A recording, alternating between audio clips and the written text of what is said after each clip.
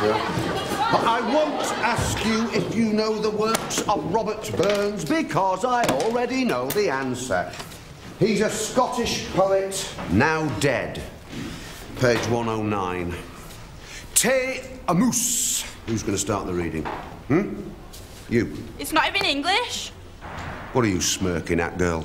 No, it is Scots. Read it phonetically.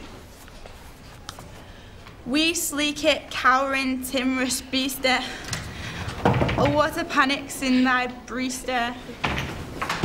Thou needn't. She's clearly been put in the wrong set. Her maths ability is outstanding.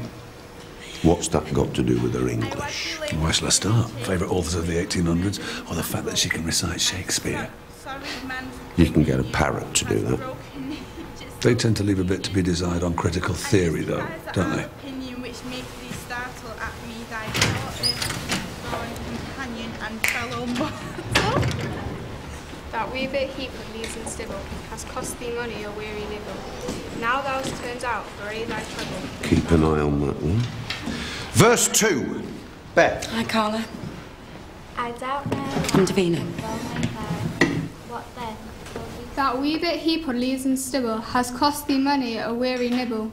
Now thou's turned out for aye thy trouble, but house or hold.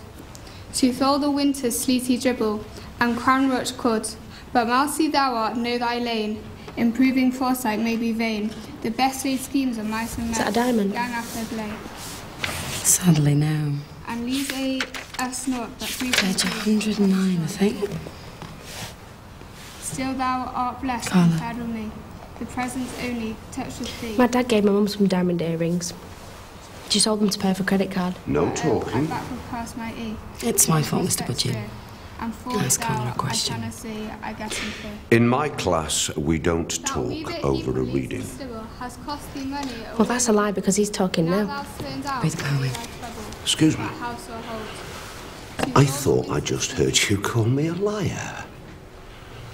Because you've been saying that we shouldn't talk, and you've been talking. Oh, and that makes me a liar. Yes.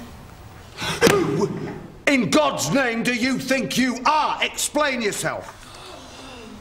Mr. Budgen, I think you should leave it. Mr. Budgen. Don't you tell me how to run my classroom, Miss Shackleton.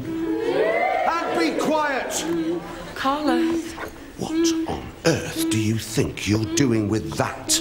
Put it Karla, down. stop it. You better damn well stop it, or by God, I will. That is one serious space today. Put it down this instant. Sir, this is really quite disruptive. Karla, please, love, you need to calm It's our yourself human right to learn, and this is compromising it. Sit down this instant now. What? And get a chair in the face. Mr. Budgen, should we just leave Karla to calm herself down? It's all right. Karla, are you all right? Oh! Leave me alone. Mr. Budgen, are you all right? Get Mr. Rimmer here this minute. I said leave me alone. Jack, I'm sick. Bloody hell. Quite. I want that girl out of here today. Get her down to the cooler, get Steph down there, find out what's going on in her head. It wasn't her fault, Jack. Just get her down there. Come on.